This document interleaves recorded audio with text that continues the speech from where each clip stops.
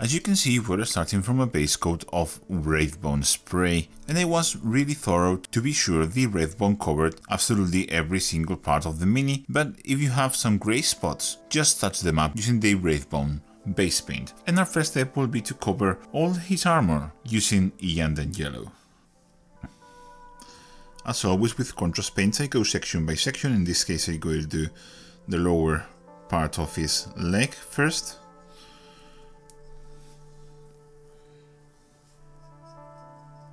And once I've done a full coat of this, I will go around searching for spots where too much Iyanden yellow has gathered. For example, here is a very good spot, and I will absorb it with my clean brush.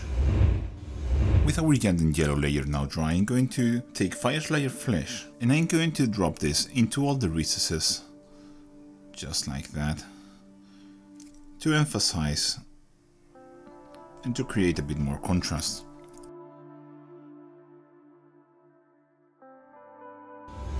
On top of that recess shade with Fireslayer Flesh, I'm going to thin my Fireslayer Flesh with Lamian Medium to this sort of thin consistency, and I'm going to glaze this towards the lower sections of each armor piece,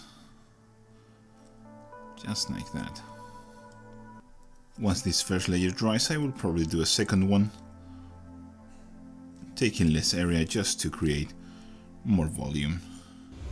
It's now time to start highlighting all the armor, and for this I'm going to start with Phalanx Yellow, and I will do the first edge highlight with this. This will be a thick edge highlight.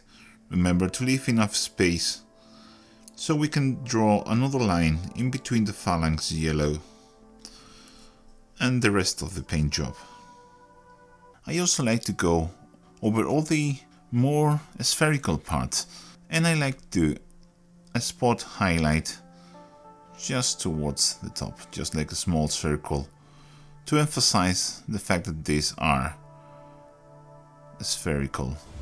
So I'm going to move into Dawn Yellow, and I'm going to do exactly the same edge highlight, but this time as thin as I can make it. So for example, here on his knee pad, you can see the thickness of the Phalanx Yellow, and I'm going to go with my Dawn Yellow and make it as thin as possible. Again, I'm going to try and leave a line of Phalanx Yellow in between our contrast layers.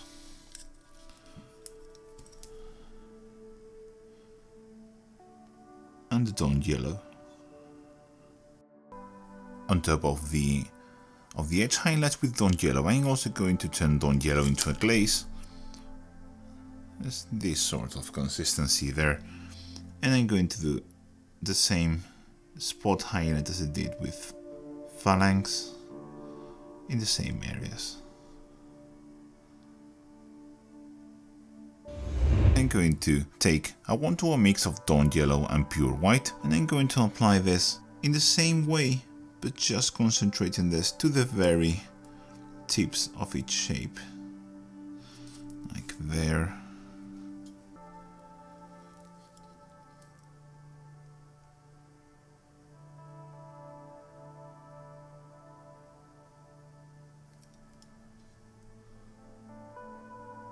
I'm also going to apply a dot of this in the very center of our spot highlights.